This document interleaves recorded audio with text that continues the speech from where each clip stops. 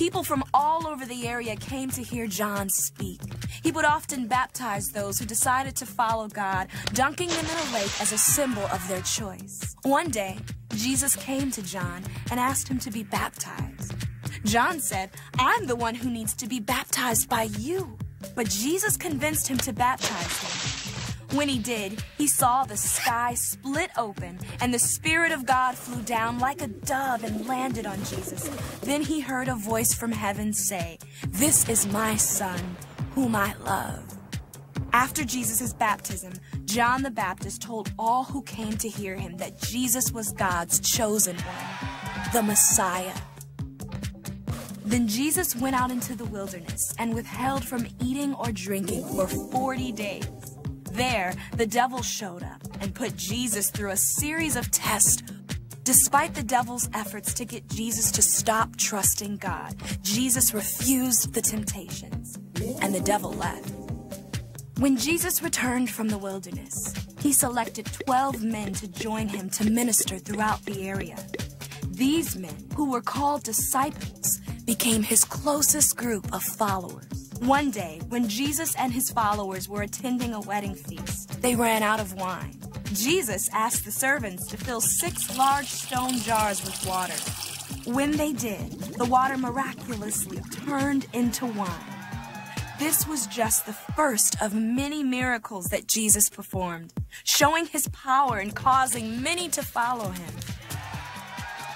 Jesus continued to travel across the area, meeting with everyone from powerful religious teachers to the ordinary folks, telling them how they could live God's way and be saved from their sins. And the miracles continued. Jesus healed people with all kinds of illnesses and even helped a paralyzed man walk again. He spoke about a new kingdom that was very different from anything people had heard before. Many people were amazed, but some of the religious leaders were angry and fearful as his following grew.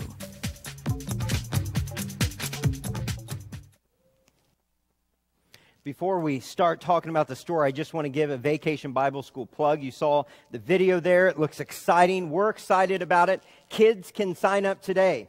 So if you have your own kids, you have nieces, nephews, grandkids, or just find some kid on the street and sign them up. That'd be great. We want them here. We'd love to have a church full of kids to be able to hear the important message that's going to be presented through Vacation Bible School. There's 2 ways you can sign up: in the foyer, but also online at our website at centerchristianchurch.org. And there's a little tab that you can register online. So please be praying about that. We're excited about that. Lana, what's the date? July 13th through the 17th. Mark it down, and please help. We need lots of help for this. We want it to be an amazing time for these kids to grow in God. Now, looking at the story, chapter 23, we are looking at the beginning of Jesus' ministry. Now, last week we talked about how Jesus is fully God. In every way, Jesus is the fullness of God. He was with God in the beginning. He is God. Today we're going to see how Jesus was also fully man. Jesus identified with us. Jesus set a path for us. And I don't know about you, but I need to know that Jesus has experienced everything that I experience in life. And Jesus made a way beyond that, beyond our enemy, beyond sin and temptation, to a life in which we are made right with God. It is all about righteousness. 2 Corinthians chapter 5, verse 21 says that he who knew no sin became sin for us so that we might become the righteousness of God. That's what I want to talk about today. But as you were reading the story, and if you have not been reading the story, there are still books available. You can catch up with us starting out in the New Testament, because the way for you to get the most out of God's Word in this overview we're doing is by getting into the storybook, by attending Sunday school if you can, and by listening to the sermons. The sermons are not covering it all. I'm just giving you an overview. But today, the story starts with, in chapter 23, talking about John the Baptist. John the Baptist. Now, John the Baptist was like the prophets of old, in which he called the people to repentance and to be restored to God. But he was a little bit different, wasn't he? How many of you are wearing camel skin today? If you are, that'd be awesome. I should have put a challenge out on Facebook, That would have been great. How many of you have had honey this morning? So, my wife had honey, Natasha, thank you. So, honey's not bad. How many of you have had locusts this morning? Ugh. I remember the year of the cicada in Cincinnati, and everywhere you went, other people had it in their hair, but I didn't. But there was locusts everywhere, and I couldn't imagine just walking and going, click, click. Oh. No, that's gross. He was definitely out there, John the Baptist. He lived on the outskirts of society, but John the Baptist had a message. His message was calling people back to God, but not only that, John the Baptist was pointing to one that would come behind him. He was a herald, a messenger of the one that would come to fulfill God's upper story, and that is Jesus. Let's look at a passage of Scripture in Matthew chapter 3. We're going to be looking at the Gospel of Matthew today, looking at chapters 3 and chapter 4. And we're going to start here in verse 11 because this is what John the Baptist said about Jesus. This is what he said about Jesus in Matthew 3:11. John says, I baptize you with water for repentance. But after me will come one who is more powerful than I, whose sandals I am not fit to carry. He will baptize you with the Holy Spirit and with fire. And now we see Jesus, 30 years old, come on the scene. In Scripture, we've not heard anything about Jesus from being 12 years old to now to the point of 30, because it was all a part of God's plan for Jesus' ministry to begin. And it began in a specific way. And it began in a way that would forever change our relationship with God. So let's see the first thing here. We see that Jesus is pronounced to be the Messiah at his baptism. Now, Messiah is the same word as Christ. When you hear Jesus Christ, that is the same word. Messiah is the Hebrew. Christ is the Greek. But it means the same thing. It means chosen one. It means the anointed one to fulfill God's plan of redemption. Jesus, the Messiah. Jesus, the Christ. At his baptism, he is pronounced to be the Messiah. Let's see these events unfold in Matthew chapter 3, verses 13 through 14.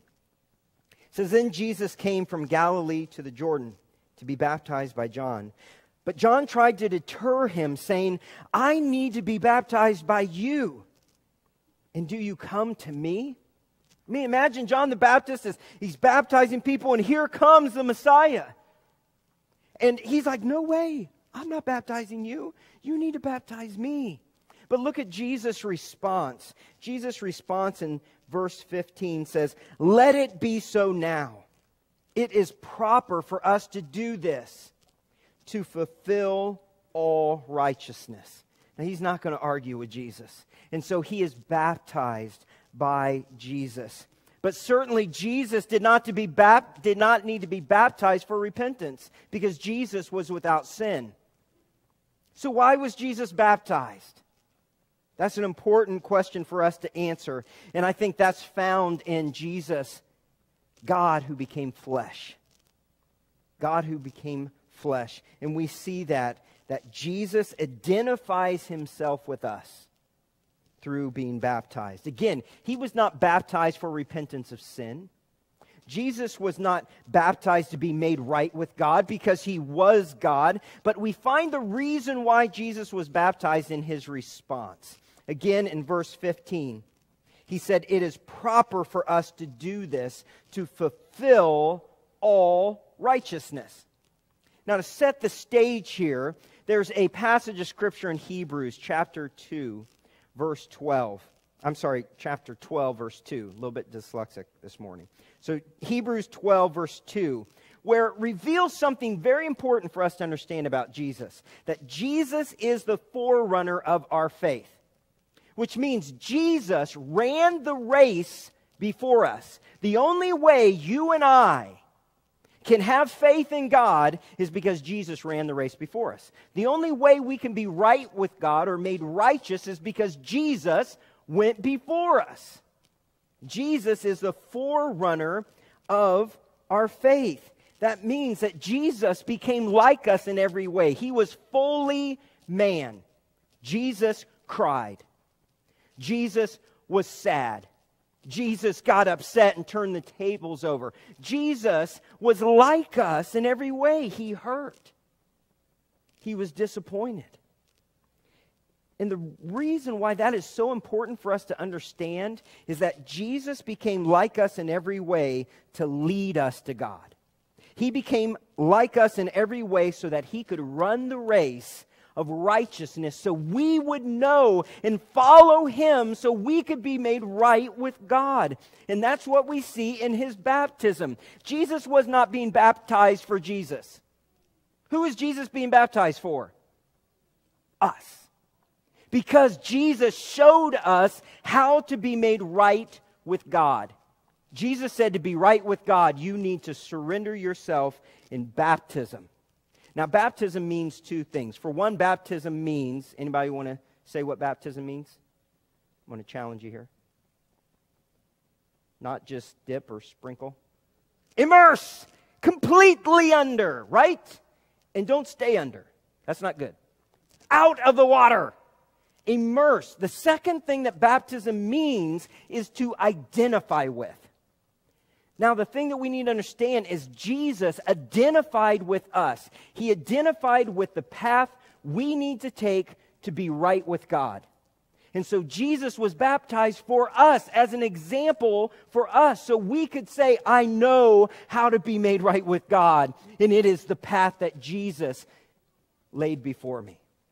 The other meaning of identify is that because Jesus identified with us as fully man and was baptized for us to see and to know that now we can be identified with Jesus and be identified with His death as we go in the water, His resurrection as we come out, because it is through Jesus Christ we are saved, through what He did for us on the cross, taking our sin, washing us clean, so we can be identified.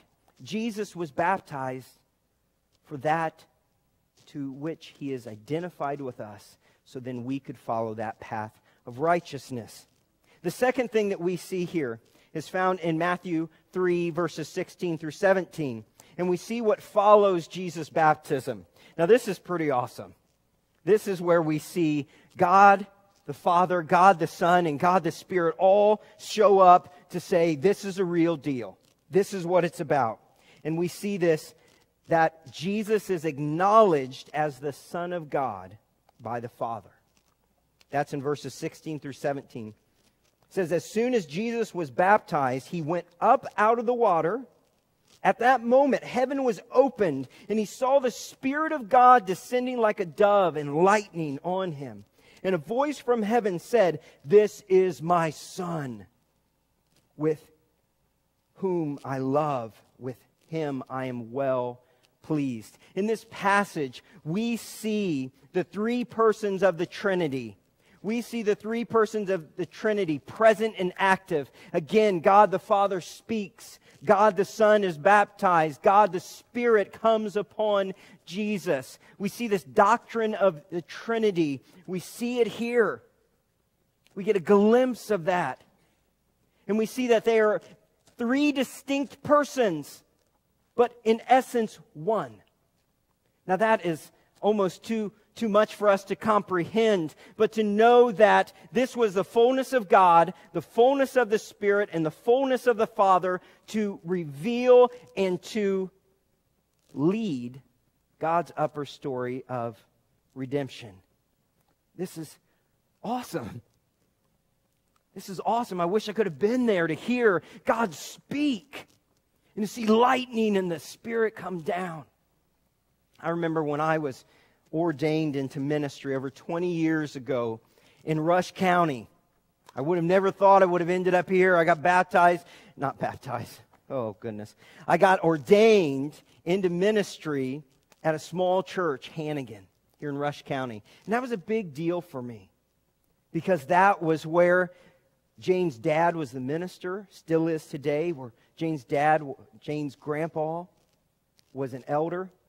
That was where Jane and I got married. That was where Jane grew up. And so it had so many important meanings on that special day. But the thing that meant most to me was my dad. Some of you have heard me talk about my dad. My dad is a character. If you ever meet him, you'll never forget him. And my dad has grown in the Lord so much. And it meant so much to me on that day that I was being set apart into ministry. I was being introduced into ministry. My dad said the closing prayer. And when my dad said the closing prayer, I'll never forget what he said. He said, God, you gave your son to die for me. And now I give my son to live for you. And he stood there and just wept like a baby. He was saying, God, my son is yours. I send him with my blessing. I send him out to do your purpose. And that meant so much to me to have my dad speak that over me. But no greater introduction was received except when Jesus, the very Son of God, the Messiah, the one who would be our forerunner of righteousness, when he enters into ministry, the heavens open up. And you could just imagine, they don't have boots, so they weren't shaking in their boots, but I bet they were shaking in their sandals. When the heavens spoke and God said, this is my Son, whom I love, and I'm well pleased. What greater introduction is there except God the Father saying, this is my Son. This is the Redeemer. This is the Lord.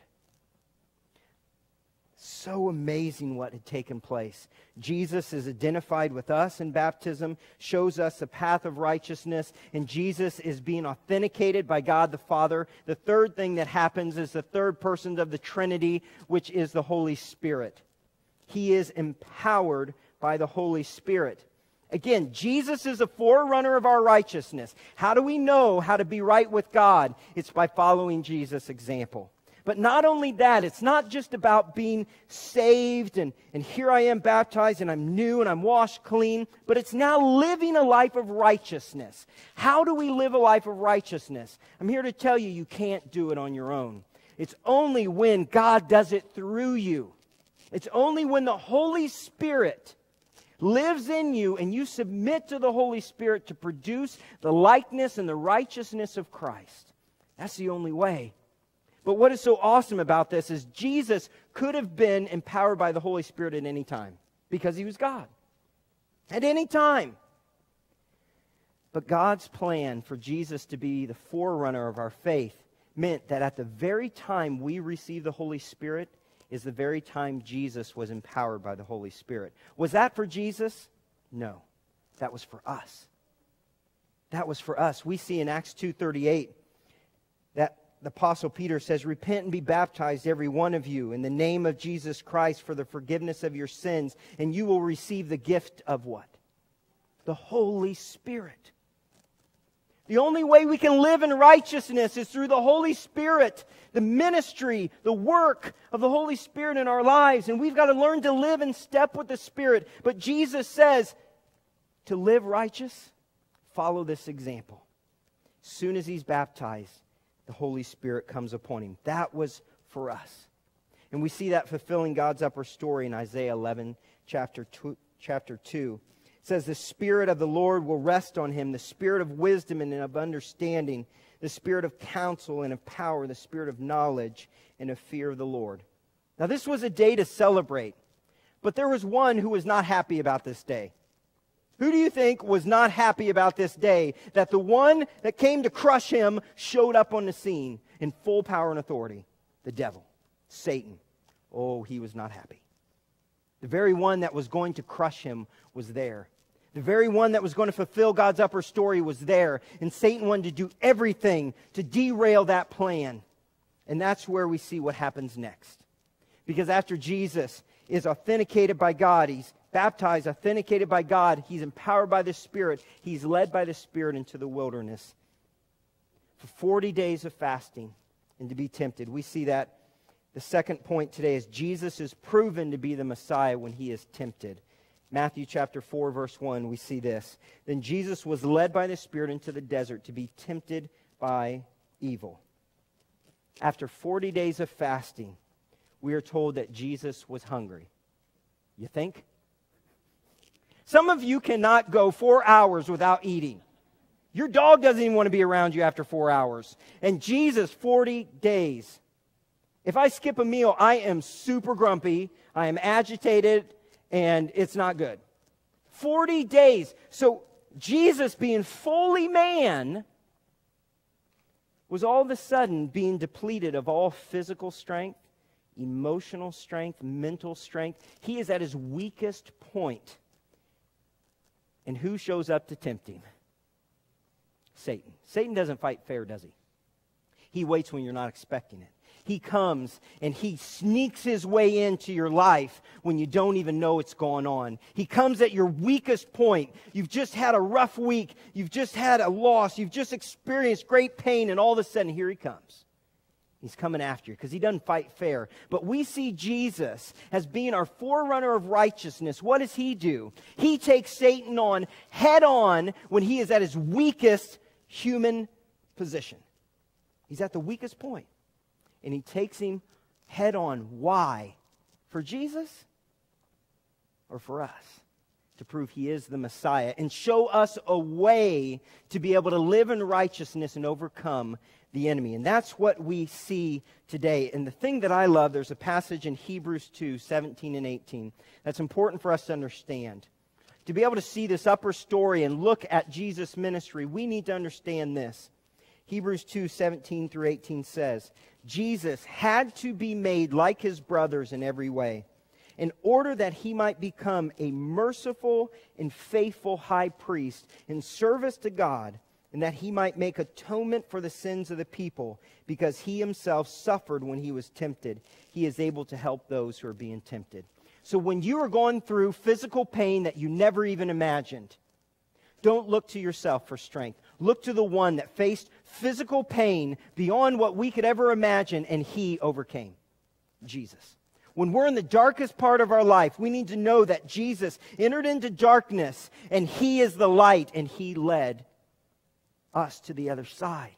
Jesus became flesh in every way so that we could look to him and see victory. We could look to him and cry out in his name and have hope. That we could look to him and we could see a path of righteousness. Well, today I want to quickly look at the 3 ways that Jesus was tested, because this gives us purpose and hope. Because we are all tested in these same ways. And Jesus was tested and tempted and overcame so that we could follow him towards righteousness. Let's look at the first one in Matthew 4:3. Jesus was tempted to feed his desires. He was tempted to feed his desires. It says the tempter came to him and said, if you are the Son of God, tell these stones to become bread. Again, Jesus is beyond hungry. 40 days. He is beyond hungry. And Satan comes to him, and what's he do? He attacks his desires. And he says, come on, you're the Son of God. Turn these stones into bread. Feed your natural desires. It's natural for you to be hungry, Jesus. Turn it into bread. Now, I don't know about you, but if I was in that situation and I had all power and authority, I wouldn't worry about bread. It would be a Chinese buffet. There would be crab ragoon going on. There would be honey chicken. It would be a buffet. But he says to Jesus, go ahead. You can do it. Feed your natural desires. It's okay. But see, the thing is we all have natural desires, don't we? But we can go about it our way, which is really being led by the devil to say, you don't need God to meet those desires. But the truth is God has given us those desires, but he has called us to follow him and honor him in meeting those every need. Every need that we have is to be through God. We're not supposed to say, my human flesh, my natural desires, it's over here, God, but I'll come over to you for spiritual things. No, because it's all encompassing.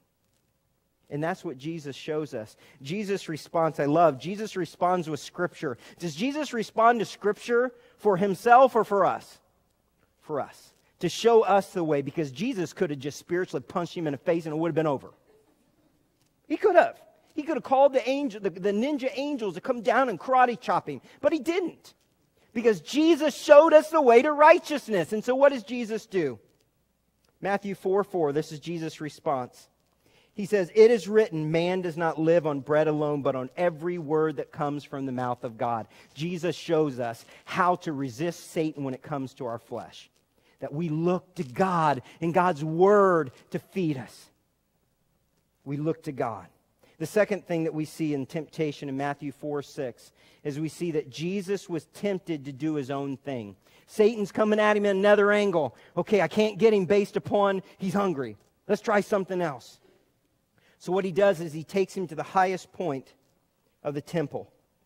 And he says in Matthew 4:6, "If you are the Son of God, throw yourself down, for it is written, he will command his angels concerning you, and they will lift you up in their hands, so that you will not strike your foot against a stone." Now, Satan's using the oldest trick in the book. Literally, he's using the trick that he used on Eve, where he took God's words and twisted them around. Thing is, Satan knows God's word. And Satan will try to use God's word to trick us, but he will omit truth. He will twist it. And this is what happens here. That he is actually quoting Psalm 91, verses 11 through 2. Satan is. And he says, "For it is written, he will command his angels concerning you, and they will lift you up in their hands." But he was leaving out the context, and he was leaving out an important phrase, because Psalm 91:11 actually reads this: "For he will command his angels concerning you to guard you in all things." The context is, the writer of this Psalms is saying, God will guard you in all things when you are following him. When you are living according to God's path of righteousness, when you're honoring God, God will send angels to protect and guide you. But what Satan is saying is, follow me. Follow me, Jesus. Throw yourself down. See, what's happening here is that Satan wants us to believe that if we do things our own way, if we do what we want, that God's going to protect us because he loves us. But I'm telling you, God is holy, and God will not protect, and God will not send his angels to what is apart from him. If we are living in sin, do not think God's going to protect you, because God wants to leave you uncovered so you can be brought back to him. And that's what is happening here. He's saying, Jesus, go ahead and throw yourself down. Yeah, God doesn't want you to, but you got the power. You got the power. Whatever. Okay? But here's Jesus' response. I love Jesus' response. Jesus answered him, "It is also written in God's word." That was not for him, that was for us. "Do not put the Lord your God to test." We can't say, God, I'm going to do what I want, but I need your blessing. No, we got to say, God, I desperately need you. I will follow this path of righteousness, and may your angels come and protect me. The last thing that we see is in verses 8 through 9. Jesus was tempted to go for the gold. Jesus was tempted to go for the gold. Matthew 4:8 through 9 says this: "Again the devil took him to a very high mountain, showed him all of the kingdoms of the world and their splendor, and said, 'All this I'll give to you, Jesus, if you bow down and worship me.'" The thing we need to understand, 2 Corinthians 4:4 says that Satan is the prince of the world. John 12:31 says that he's a prince of the world. 2 Corinthians 4:4 says he's the god of the age. Satan, he's in control of the lower story. And he's offering Jesus, he says, "I'll give you all the worldly pleasures. You can have it. I'm in charge of this lower story." But see, if Jesus would have done that, if he would have followed Satan, and if he would have chose to receive all of the world, he would have given up the upper story. Jesus would not have died for us. He would not have been the Messiah. He would not have been Savior of the world. We would be lost and going to hell. But Jesus is the Messiah. Jesus is the Son of God. And Jesus was true to God's plan. He did not lay it down to receive the world, but he laid his life down to save the world. And that is what God's plan was. But we see here what happened. And for us, is that when that was said to him, when Satan offered that to Jesus, what was Jesus' response? Jesus' response in verse 10 was simply this: "Away from me, Satan." In the fullness of man, Jesus showed us the way to righteousness, to resist the devil.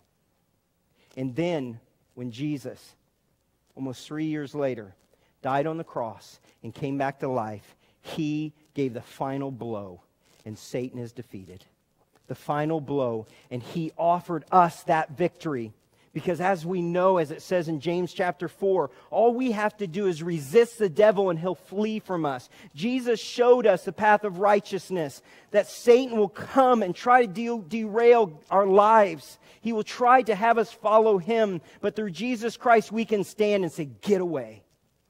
Through the name of Jesus Christ, I don't belong to you."